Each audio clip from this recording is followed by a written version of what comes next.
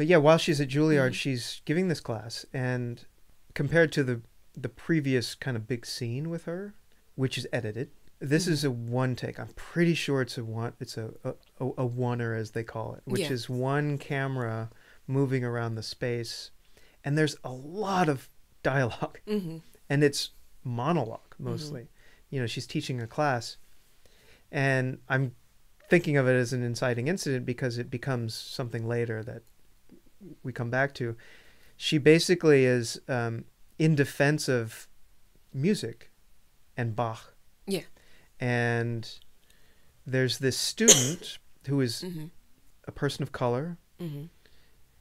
He specifically said that he was non-binary and pansexual. Right. Yeah. So she kind of, like dresses him down. Yeah. And he says he doesn't like Bach because he fostered 12 children or something like that. Or he had 12 children. 20, and he was a misogynist. And he was a misogynist. Yeah. So that's why he doesn't listen to Bach. Right. And she's just flabbergasted by this. Right.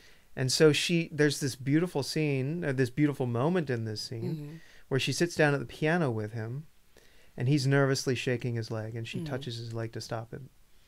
And she goes through these different ways of playing Bach if you're a different piano player. Yeah, so she plays that Bach minuet that goes dun dun dun dun dun dun dun dun dun very dun dun dun dun dun. Yeah, and she plays that in like different styles because to demonstrate that the conductor's role is actually a very important one, because there are different ways of interpreting music notation. She was demonstrating the different ways to interpret, and none of them are wrong, right? Right. Yeah. And she was also she was talking about Bach and the importance of, knowing Bach, because this student at Julliard, and I don't know how that happens. Like, I don't know what the Julliard, entrance, requirements are, but so he mentioned that he was a string player. He was a violin player. And he came to Julliard because there was this one alumni. Well, who's the one alumni that you admire? And he said Sarah Chang. I love Sarah Chang. Nothing to say about that. But later it's kind of implied that perhaps he chose Sarah Chang because she's a minority, a person of color. Yeah, a person of color, because he was very hooked on the idea that a composer or an artist's personal life is directly related to his work, their work, and therefore he will not get to know certain works because of what kind of person the composer was, right? And Bach was one of them. And so Lydia Tarr was disputing this, and she did it in a way that was very aggressive, I admit. It was aggressive. It was aggressive in the way that a hoity-toity Juilliard professor would do. We saw this in, we saw elements of this in Whiplash too. Totally. Which was more dramatized. This was more realistic. But this is 2022 when this movie was filmed, and it's no longer... It was post-pandemic. They noted that in the beginning. And it definitely rings very differently than when we watched Whiplash in 2014, right? As we talked about in our Whiplash episode, by the way. A Whiplash Takedown, which you can listen to. And she said a lot of things that we laughed at because we kind of agreed with her. Oh, she had some great turns of phrase that is obviously very well script written. Yeah. We're both believers of separating the... Yes. So this is the question that this movie raises in a sense. There's a lot of things, and there's a lot of things that we can talk through. One of them is, early on in this scene, it's thing of how can you possibly ignore Bach when because of his issues. They also mention Schopenhauer, and she says, this is a different scene, but she's talking to her mentor, and he mentions Schopenhauer. She says, didn't he push a woman down a flight of stairs? And he said, yeah, but that's not in his writings. Yeah. So this is kind of a scene, relating to that as well. And I think you and I both believe that you can separate the artist from the art and give value to the art, because all artists are mad. They're all...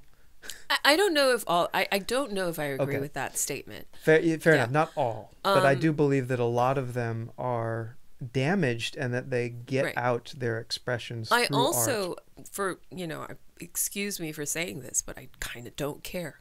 Yeah, I yeah, don't okay. care. Like, I'm so not I'm that way too. interested. I don't care. I'm so not interested in whether or not Michael Jackson was guilty of molesting children. I'm really not interested. It doesn't take away from Billie Jean at all. It really doesn't take away from, like, I will continue to listen to his music.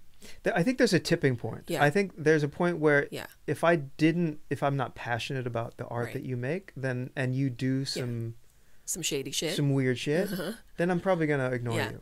Except that, like, let's say, like, somebody was a dog abuser. I think, like, Okay, so Michael Vick, Yeah. quarterback for the Yeah. Atlanta Falcons. Yeah. And when I heard about that, I was like, fuck you, dude. Yeah, yeah.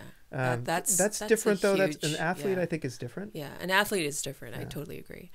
I think that because I don't think you need to pour your tortured self into throwing and catching a football, for example, or making a three-pointer. I think you do need to pour your tortured self, not that you have to, but that the way art works is different from athletics, where this is another expression Right. that you can't deal with in your mind Yeah, okay. sometimes. Yeah. Got it. My point of view. Yeah, anyway. yeah, no, I get it. Yeah. But, all that aside, if you want to call me a hypocrite, I totally accept that. I don't think you're saying anything hypocritical at all. Because I'm saying that I can accept certain artists. That's why I mean a tipping point. Everybody has the right to determine that for oneself, I think. You mean the one who appreciates the art? Yeah. Absolutely. Yeah. And I think that everybody... Here's a provocative question, Okay. then. Does he have the right to ignore Bach? I absolutely think so. Okay. Yeah. See, that's a difficult one for me. Because I don't you're know a if I can do the professor. reversal. You're a teacher. Because I do think that in teaching there's an element of antagonism to it. Mm-hmm. You have to antagonize Yeah, and I students. agree. And I also defend her right to, Yeah, right. like, what do you call it? To kind of grill him Antagonize about it. him, Yeah, yeah. antagonize him about it. She is absolutely in the right. The whole... What she did is, Yeah. sorry to cut you off, but what she did is she went over the top. Yeah. She singled him out a little too singled much. him out, and then she Eviscerated him. She really did eviscerate him. Yeah. yeah. Because he couldn't really defend himself because what he was saying Mm-hmm. was sort of like he was just echoing whatever social media was saying, which she said, which she said, stay off of social media or something. I forget the about line. like your moral compass is based on defined like by it's social defined media, by social media, and so he all of that was, I think, true in his case because he didn't have any rebuttals. This is a problem. It's a great. It's. I think the first time I've seen in a movie this sort of tension played out, right, and these ideas played out, which are very important. Right. And you and I are both yeah, on this stuff. yeah. We are totally misgendered them for this entire segment, but What do you mean? because they, not he. He never told me that he wants to be. I think he specifically said that he was non-binary. Well, you're still doing it. They specifically said. See, it's hard. It is really hard. Give us a We're break. trying, yeah. just to put it out there with right. that we're trying. And that was another thing that I think there's another kind of theme in this that I've been hearing about it. Like you were listening to a podcast about it yesterday, whereas like, the traditional queer people, right? The LGBTQ, right? Plus. No, but like the LGs Oh, and okay. Bs, I think, mostly. They are The kind OG of LGs. the OG LGs, yeah.